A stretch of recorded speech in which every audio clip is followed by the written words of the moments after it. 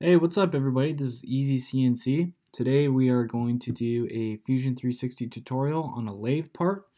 We'll do some facing, turning, drilling, and some reaming. So let's get started. Okay, first we're going to design the part. We go to sketch, create a circle, go about 3 inches, finish sketch, extrude it. We'll extrude it about, let's go 3.5 inches. Okay, so we have a cylinder. Next, we'll go to sketch, click on that face, sketch a circle. We'll sketch a 1-inch diameter circle, and that's going to be a reamed hole. So we'll click on that 1-inch face, just like that. We'll click right there. We'll hit extrude. We'll extrude it through the part. Hit OK, or press enter, and there is a reamed hole. Next, go back to sketch, click on this face, make another circle, go to 2.75 inches. There we go. Hit finish sketch.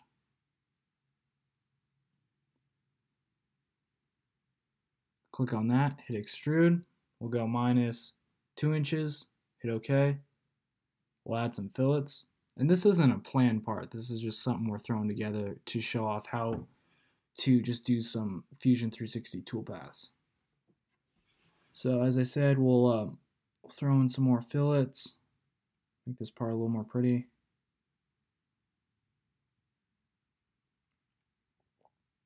Go 25 thou right there. Hit OK. So there's our simple little part with a reamed hole. Now it's time to add some toolpaths. So we'll click on design, go down to manufacture, go to new setup. We got to set our part up first. Go to turning, go to stock. We'll change fixed size stock to relative size cylinder, and we'll add about 100 thou radial stock offset. Hit OK. Now we'll check our X, Y, and Z, make sure that all looks good.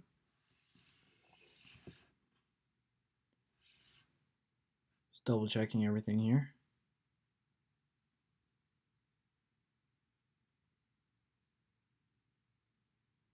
Right here, I click on a button and kind of screw it up, so I just, instead of trying to figure out what I did wrong, just completely restart, because that's sometimes a lot faster. So click on setup, go to turning.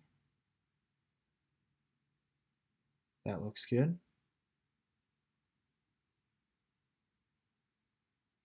I'll go to, check that out real quick. Yeah, that looks good. We want to make sure we get our setup just right. Go to stock. We'll change fixed size cylinder to relative size cylinder and add about 100 thou radial stock offset. After carefully reviewing everything, we hit OK. Next, it's time to add some toolpaths. So our part is set up. Now we want to think about what we want to do first, and that's probably facing the part.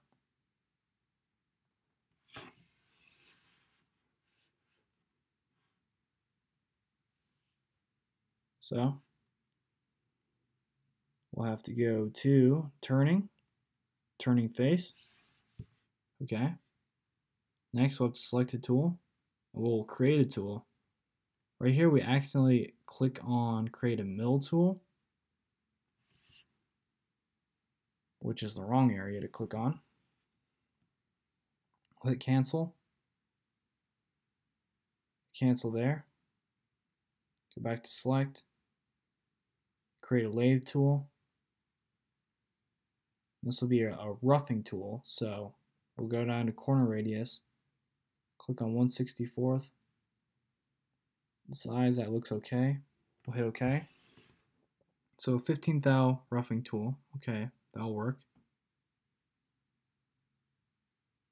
Looks like it generated a little toolpath there. Now we'll change our surface speed to 750, max to 2500. Always put in a max because you don't want this thing spinning out of control.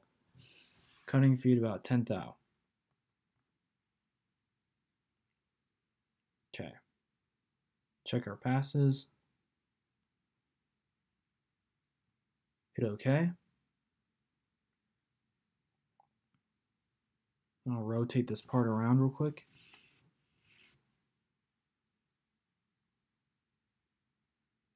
Go to simulate, hit play. That looks good. Pretty simple. I'll go to turning. We'll go down to feed and speed. Put on the max spindle. Change our cutting feed to 15 thou. We can go a little bit faster when it's just roughing. And these are speeds and feeds I got directly from my box I bought from the tool salesman the other day.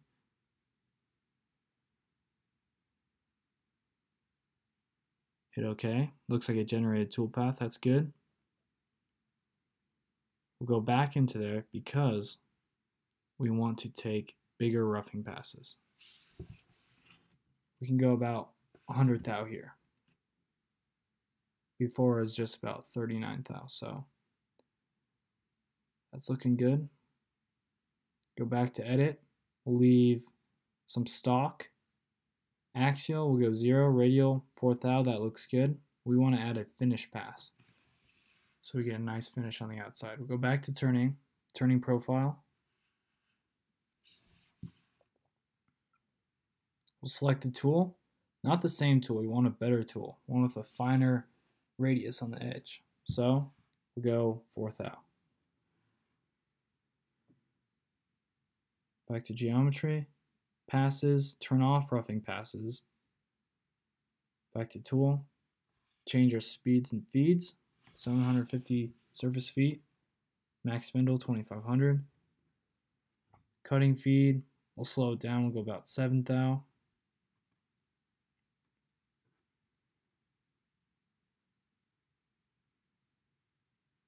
Double check everything. That all looks good.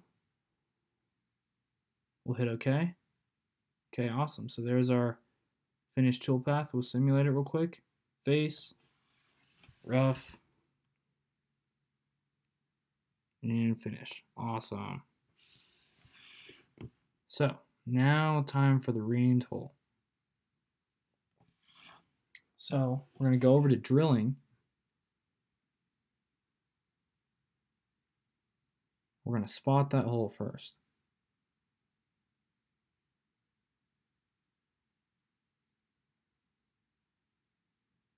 We use a spot drill bigger than the hole, so the hole is 1 inch, so we use a 1.1 spot drill. Now that tool is created.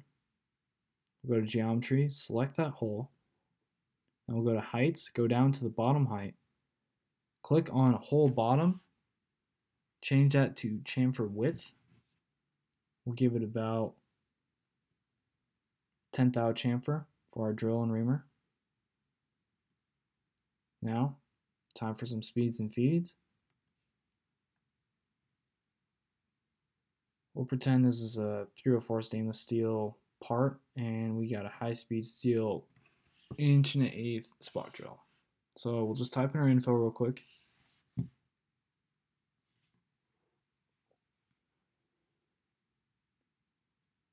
Okay.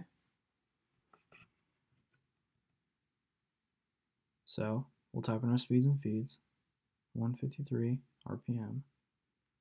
Plunge rate 1. Retract, we'll go about 10. Hit OK there.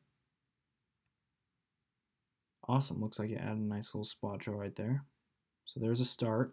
Next, we have to drill the hole. But what size drill do we use? We go back to our website, easyspeedsandfeeds.com. Go to pre-ream drill size database. Scroll to the bottom where the bigger size ream tools are. We're doing a 1 inch, so we use about 980 thou drill. Okay, go back to Fusion. Go to drilling. Create a tool. Click on ball and mill. Go down to drill. Change the diameter to 980 thou.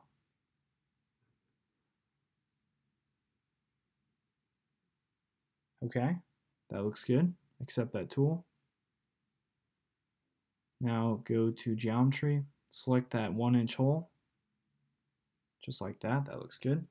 Go to heights. Make sure it's going through. Change our cycle to chip breaking. Awesome. So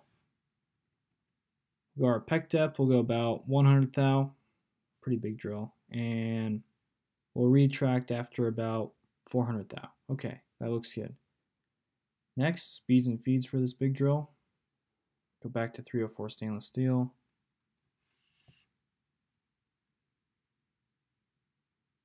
Go down to 304 stainless steel. We'll type in 980 thou. It's the diameter of our drill.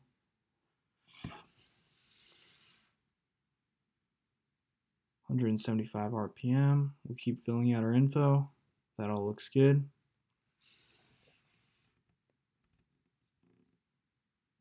Now we'll put in our speeds and feeds from the website. 175 RPM.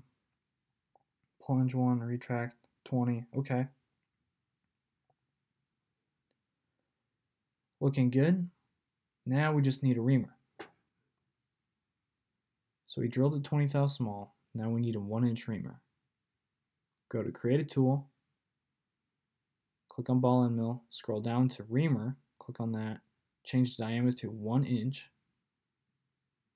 Flute length is about 4 inches. Okay. There we go. Accept that tool. Cycle, reaming, feed out. That's what we want. Geometry. Click on the hole. Go down to heights. Drill tip through. That's what we want. Tool. Need some speeds and feeds. Okay, so scroll down once you're on the website to carbide reamers. We'll just pretend we have a carbide reamer here for 304 stainless steel. 1 inch, 90 surface feet. Type in RPM. Type in our cutting feed, inch per rev, which is about 10 thou. So looks like we get going 344 RPM at 3 inches a minute. So type that in. 3 inches a minute. Retract 3 inches a minute. The same in and the same out. Accept that. After we double check everything. Hit OK. Okay, awesome. So there's all of our toolpaths. We'll go to simulate. Make sure we have all of them selected. We just had the reamer right there.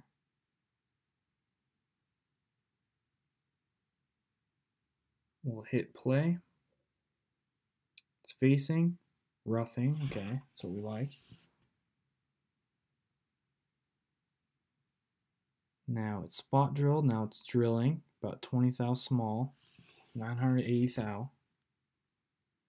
Retracting after every 300 thou. And there was the reamer, just like that. Pretty simple part. Hope you guys can find some sort of use out of this. Subscribe for more daily Fusion 360 videos. Comment what you want to see next. And